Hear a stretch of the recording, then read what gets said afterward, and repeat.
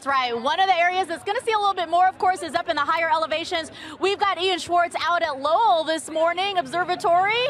How cool is it from that view? Ian, good morning.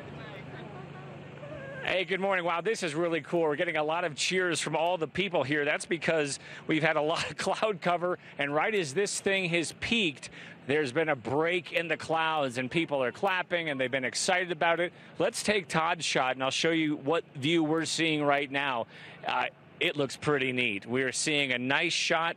The clouds peeling back just enough for us to get a good view of this thing, as it's about 70% coverage over the sun. And there are lots of people here. We are talking thousands, a few thousand probably. Haven't got the actual numbers yet, but look at all these folks. I think there's going to be a few neck cramps probably by the time this is all said and done. All these people staring up, trying to get a good view of this thing.